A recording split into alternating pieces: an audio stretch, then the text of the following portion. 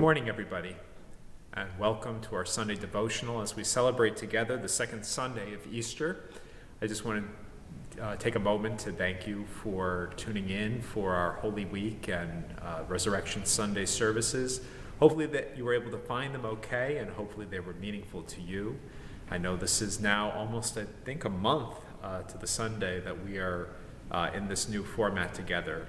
And while it's different and continues to be different, hopefully we're all hitting our stride a bit as we are worshiping together in this new format. Today is famously known as Low Sunday. Well, this is the lowest Sunday that I've ever seen. Usually we laugh among clergy about it being Low Sunday because, well, very few people show up, and as I look around the room, there is absolutely nobody here. So I think this is a record-setting Low Sunday. Hopefully our online turnout will be a little bit higher than it is here today. But we begin our worship. Hopefully you've been finding our online versions and copies of our bulletin. You can follow along with me as we go together and we worship for this Sunday. So we begin with our call to worship. Blessed be the Holy Trinity, one God who forgives all our sins, whose mercy endures forever. Amen. Almighty God, to whom all hearts are open, all desires known, and from whom no secrets are hid, cleanse the thoughts of our hearts by the inspiration of your Holy Spirit, that we may perfectly love you and worthily magnify your holy name, through Jesus Christ our Lord. Amen. Let us confess our sins in the presence of God and of one another in this moment together.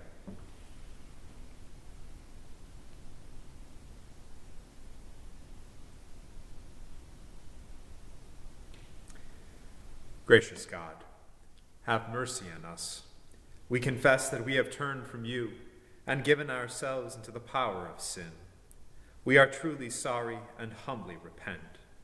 In your compassion, forgive us our sins, known and unknown, things we have done and things we have failed to do.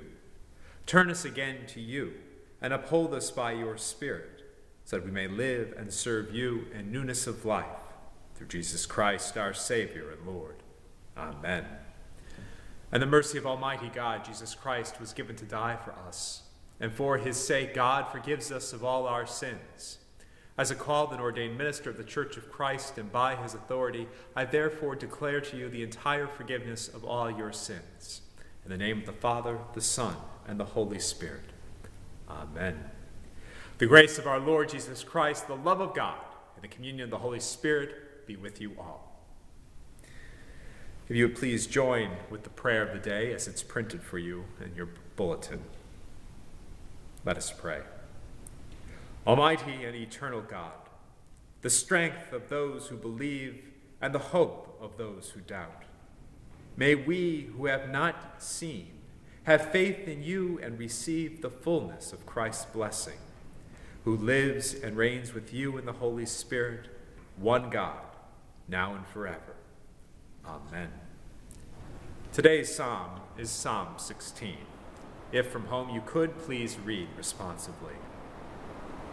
Protect me, O God, for I take refuge in you. I have said to the Lord, you are my Lord, my good above all other. All my delight is in the godly that are in the land, upon those who are noble against the people. But those who run after other gods shall have their troubles multiplied. I will not pour out drink offerings to such gods, never take their names upon my lips. O Lord, you are my portion and my cup. It is you who uphold my lot. My boundaries enclose a pleasant land. Indeed, I have a rich inheritance. I will bless the Lord who gives me counsel. My heart teaches me night after night. I have set the Lord always before me. Because God is at my right hand, I shall not be shaken. My heart, therefore, is glad, and my spirit rejoices. My body also shall rest in hope. For you will not abandon me to the grave, nor let your Holy One see the pit. You will show me the path of life. In your presence there is fullness of joy. and in your right hand are pleasures forevermore. Here ends our psalm. Amen. Our gospel lesson for this morning comes from the Gospel of John, chapter 20, verses 19 through 31. When it was evening on that day, the first day of the week, and the doors of the house where the disciples had met were locked for fear of the Jews, Jesus came and stood among them and said, "Peace be with you." After he said this, he showed them his hands and his side. Then the disciples rejoiced when they saw the Lord. Jesus said to them again, "Peace be with you. As the Father has sent me, so I send you." When he had said this, he breathed on them and said to them, "Receive the Holy Spirit. If you forgive the sins of any, they forgive them. If you retain the sins of any, they are retained." But Thomas, who was called the twin, one of the 12, was not with them when Jesus came. So the other disciples told him, "We have seen the Lord." But he said to them, "Unless I see the marks of the nails in his hands, and put my finger in the mark of the nails, and my hand in his side, I will not believe." A week later, his disciples were again in the house, and Thomas was with them. Although the doors were still shut, Jesus stood among them and said, "Peace be with you." Then he said to Thomas, "Put your finger here and see my hands. Reach out your hand and put it in my side. Do not doubt, but believe." Thomas answered him, "My Lord and my God." Jesus said to him, "Have you come to believe because you have seen me? Blessed are those who have not seen and have yet come to believe." Now Jesus did many other signs in the presence of his disciples, which are not written in this book. But these are written so that you may come to believe that Jesus is the Messiah, the Son of God, and that through believing you may have life in his name. Here ends our gospel lesson.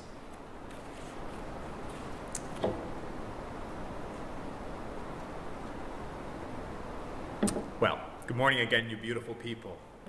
Today we find ourselves confronted by this traditional story for the second Sunday of Easter, that of the infamous doubting Thomas.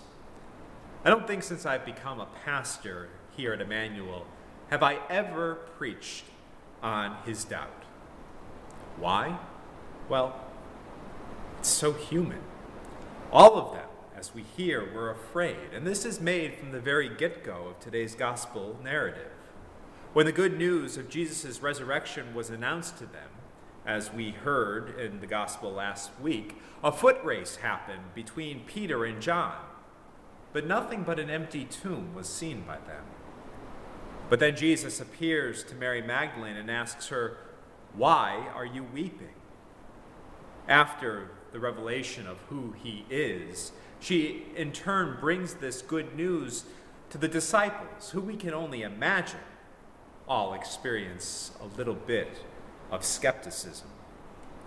Why? Because they remained locked in their home and fearful of the authorities. Good news, as we hear, cannot always banish fear and sadness. We know that's true, especially in this COVID world. So, of course, they were elated when Jesus appeared. Finally, they saw him with their own eyes, and they rejoiced. But Thomas wasn't there. He was out doing, we assume, things on behalf of the others, while they were inside paralyzed by their fear. When they told him the good news, he wasn't satisfied with their good news either. He desired to see his beloved teacher, to touch him, to be with him. And while John's narrative paints Thomas in such a negative way, I'm hesitant to believe that Jesus would ever truly have condemned him so. Sure, Jesus might have reminded him that faith isn't always about what you can see and what you can touch, but I don't think that he would have ever suggested that Thomas was less blessed for his desire to be with and love his beloved teacher. That isn't the Jesus we know. My friends, today I want to talk about how we, like Thomas, desire to be with one another and see one another, especially in the challenging time of grief. For some time now, my wife Ashley and I, who many of you know is a hospice chaplain, have been talking about and worrying about how people in this current pandemic climate are so hobbled in their ability to grieve.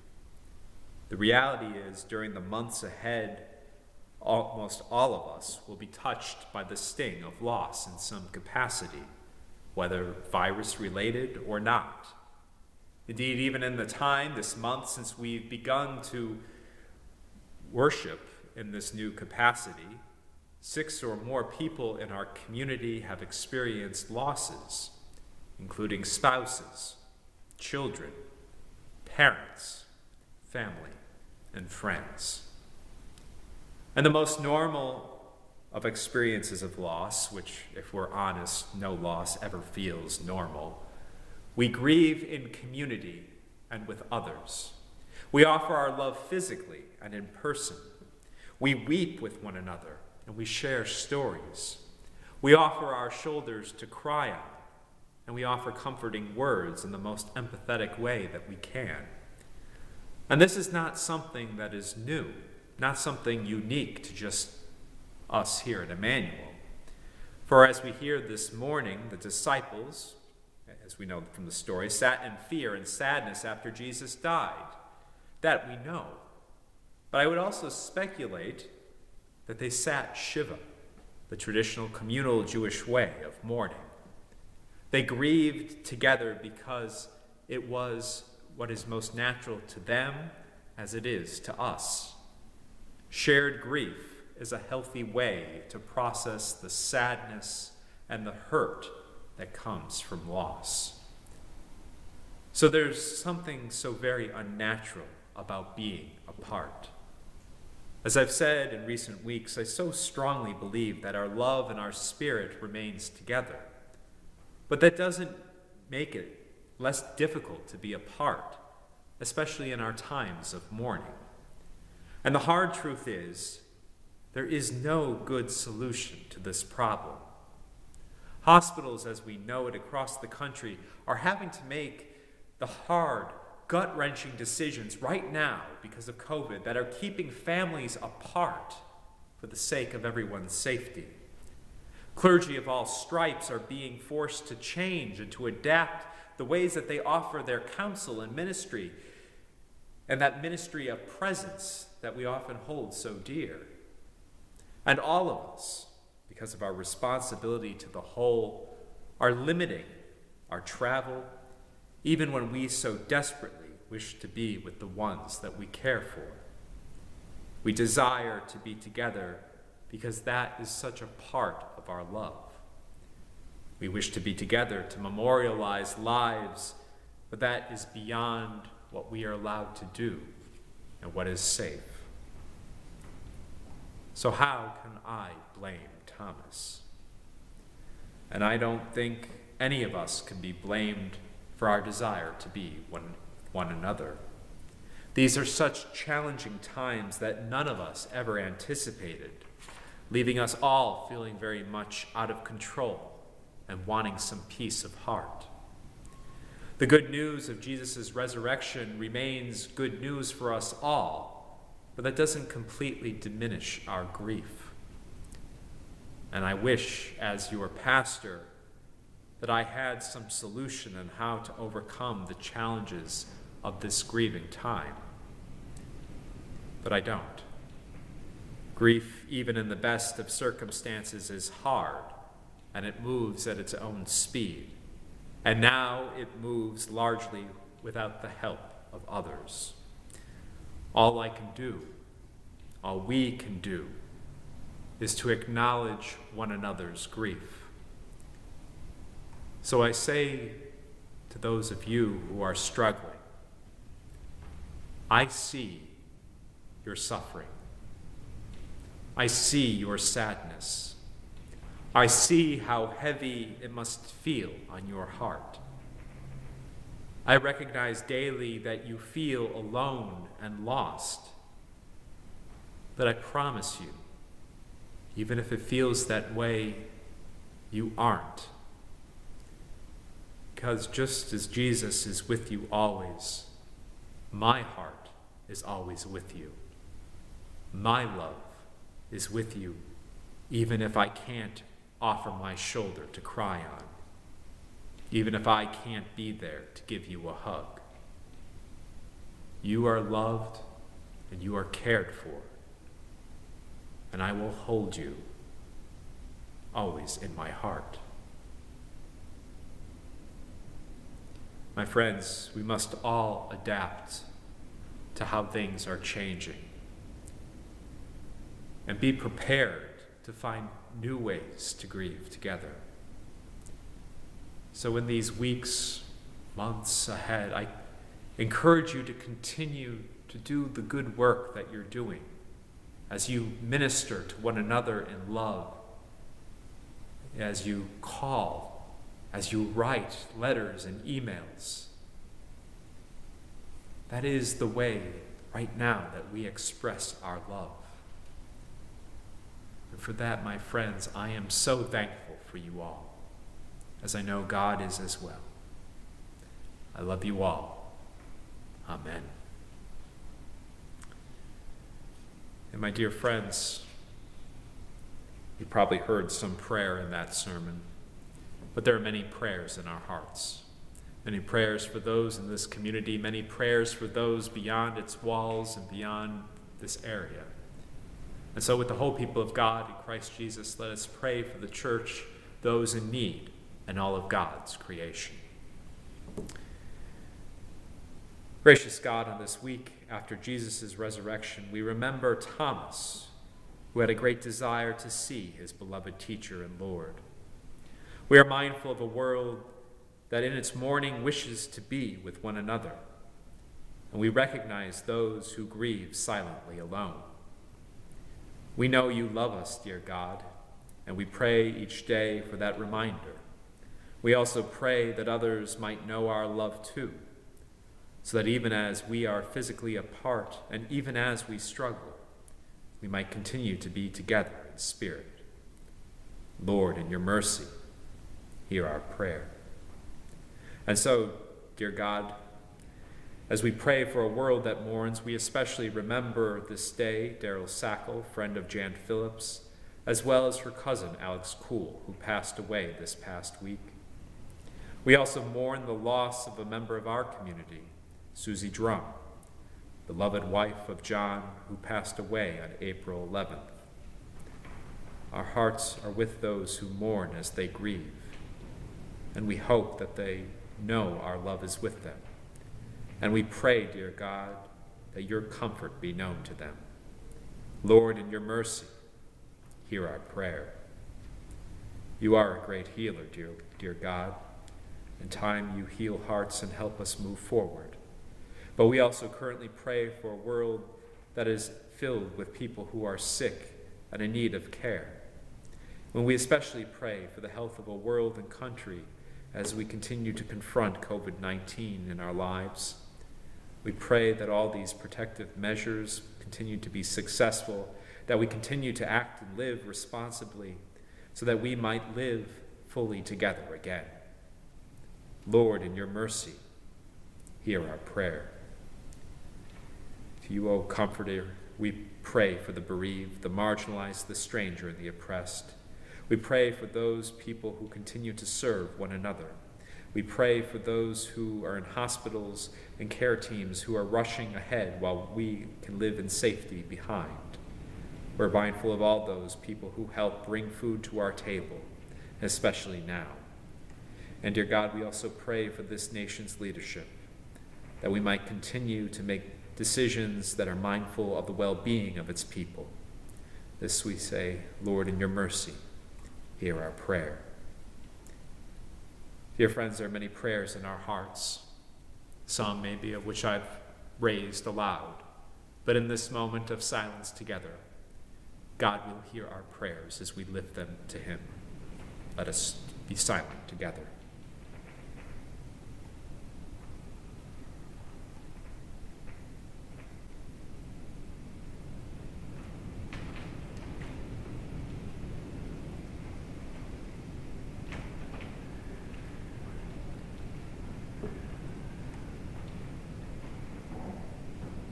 Gracious God, this morning we're reminded of Thomas's great need and desire to be with his teacher.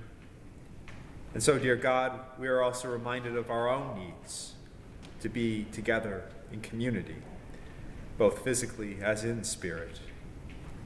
And so, dear God, because we know that you are always with us and that you always wish to be with us, that we can commend all for whom we pray, trusting in your mercy through our Lord Jesus Christ, who taught us to pray.